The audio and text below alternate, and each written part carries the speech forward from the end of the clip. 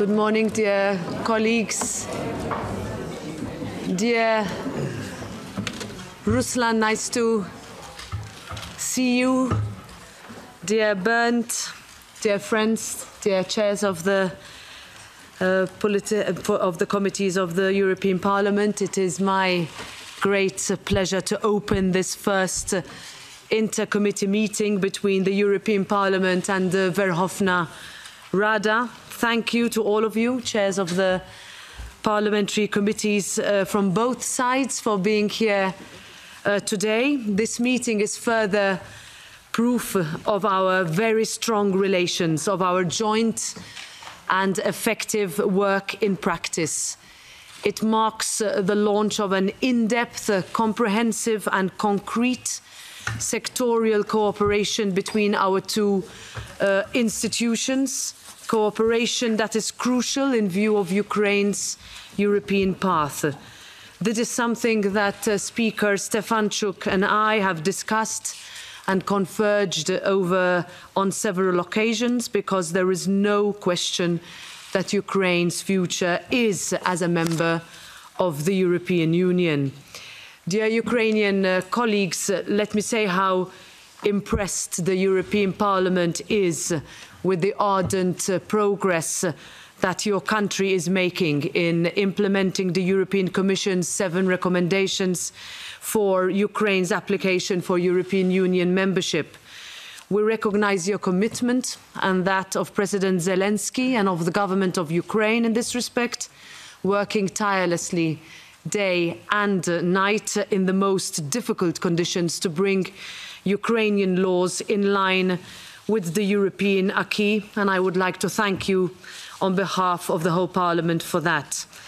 My hope is that accession negotiations with Ukraine will be able to start already this year. Rest assured that you will always find a friend and an ally in the European Parliament. Our institutions have already been working hand in hand, including at committee level, to help integrate Ukraine within the European Union. Today, we are yet again expressing our willingness to take our cooperation and coordination a step further. Since Ukraine became an EU candidate country, we have already underlined on multiple occasions the transformational effect of the accession process. Joining the European Union is not just about transposing legislation, it goes much deeper and far beyond that. And the European Parliament will continue to do its utmost to assist you in the process of Ukrainian integration into the European Union, with capacity building programmes focused on legal approximation and practical cooperation between our committees, with our members' expertise and knowledge, many of which were themselves involved in their own country's accession negotiations to the European Union. In a nutshell, all our institutions' resources will be available at your disposal.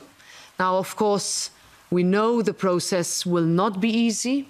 As representatives of the people, you have the role and responsibility to explain to Ukrainian citizens the need for reforms, often far-reaching and painful, even more in times of war.